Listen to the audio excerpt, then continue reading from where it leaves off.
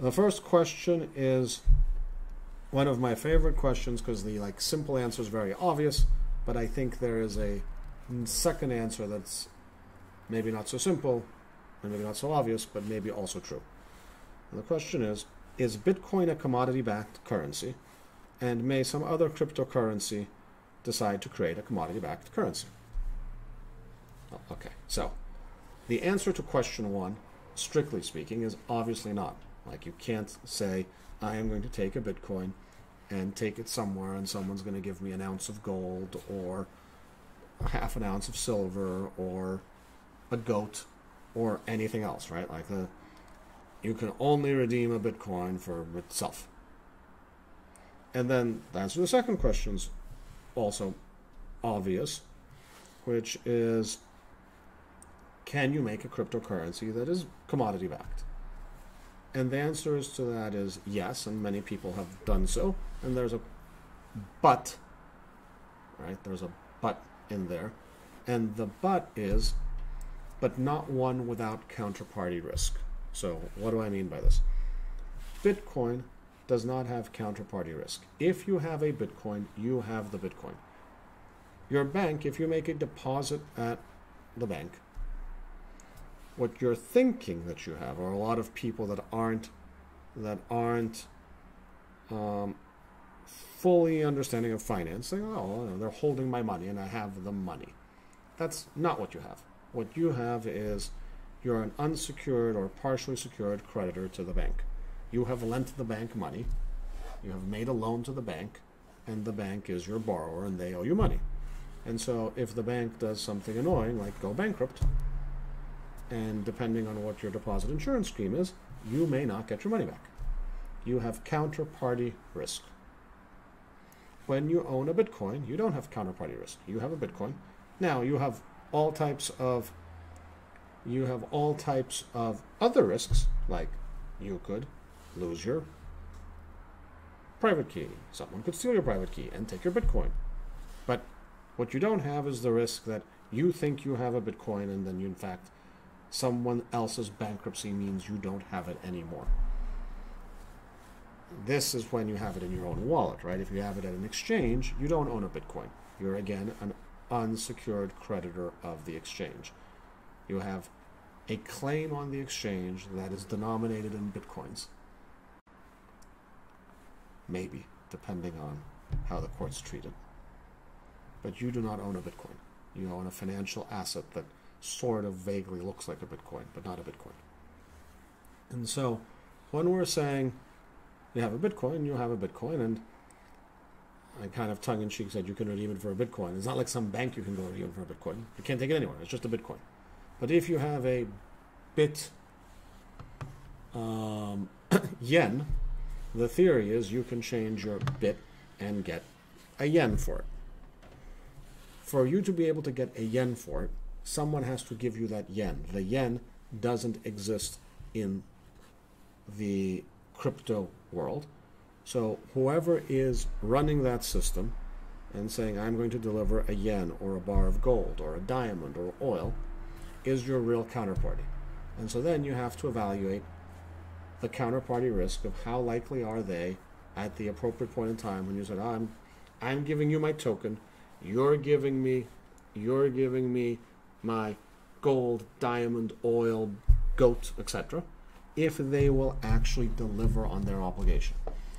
The risk that they will not deliver is your counterparty risk. So the simple answer to this question is Bitcoin is not commodity-backed. Yes, you can have commodity-backed cryptocurrencies, but they introduce counterparty risk, which Bitcoin does not have. But I want to come back to the first question. Maybe Bitcoin is commodity-backed. You say, what's the commodity? What are you buying when you buy a Bitcoin? Just a kind of imaginary internet money that sort of kind of lives on your computer, you can't even see it, and what is it? Some people, it has no utility. It's just a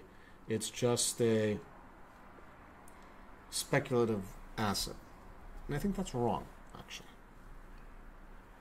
What a Bitcoin allows, what owning a Bitcoin allows you to do is to move a Bitcoin across the Bitcoin ledger, electronically, digitally around the world, based on you yourself, without someone being able to block you, right? You can make an uncensorable transfer of a Bitcoin from place A to place B. One way to think about it is you have purchased on a multi-lane highway a lane on the highway where you know the starting point, it's you, your wallet. You know the ending point, it could be any Bitcoin address in the world. So this is a pretty cool highway, right? Like, it doesn't go from Nicosia to Larnaca or Livingston, Zambia to Lusaka. I'm watching what's happening in the chat.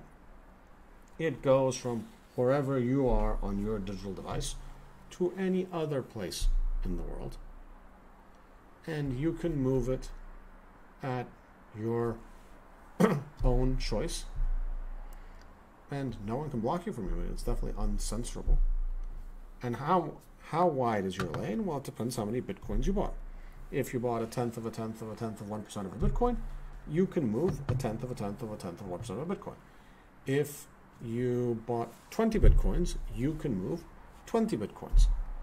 You have bought, or maybe temporarily rented, that lane. Right? You own it so long as you have it. When you move the Bitcoin, then the other person owns it.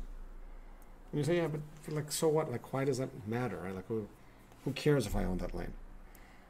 Well, if a sufficient number of people think a Bitcoin is worth $10, and why would they think it's worth $10 or $10,000 or $1 million or $50 or $3,000? Well, because a sufficient number of people want to move a sufficient amount of value through these lanes, or want the ability to move a sufficient amount of value through these lanes, then that's how much value you can move through these lanes. And I know it's weird, right? It sounds circular. But I do think, if you asked me, like, what is Bitcoin backed by? It's backed by this. And you are purchasing this ability to move value from place A to place B. How much that ability is worth has to do at any point in time. Base is based on how much a Bitcoin is worth. So if you bought one Bitcoin, yeah, it is. It's circular, but many things are circular, right? Like why the dollar is a good medium of exchange is circular. Why do you accept dollars? Well, because everyone else accepts dollars. If tomorrow I knew that everyone else on the planet no longer wanted dollars, then I wouldn't want a dollar either. Given that I know dollars are pretty liquid, and if I have a dollar, I'll give it to someone somewhere on planet Earth, and I'll get a fairly predictable amount of value back for a dollar, then I'm willing to accept it. And so I distinguish this from something that is truly just a collectible. Imagine if we said this piece of paper is Polemitis coin, and I'm just going to cut it up into 21 pieces. I guess you're getting that. Now someone's going to tell me paper's valuable. But let's say paper wasn't, you couldn't write on paper. And you have this thing, and you're just going to look at it. Okay, I mean, that's fine. It's collectibles do have value, right? There's a lot of people that buy all types of things because they're rare. But I think in some people, some say, oh, Bitcoin's a collectible. And maybe there's some aspect of that, right? Maybe it's like, oh, I want to own a Bitcoin because I want to own a Bitcoin in the same way that I want to own a Keith Haring signed edition and put it in storage. I don't want to look at it. I just want to know that I have it. So there might be a little bit of that. But it's a little different. There is an underlying level of utility that doesn't exist in pure collectibles. So arguably, the commodity that it's backed by is the Bitcoin ledger. It's certainly not backed by a commodity outside the system. That's for sure the case. And how much that commodity is worth is, well, the price of Bitcoin.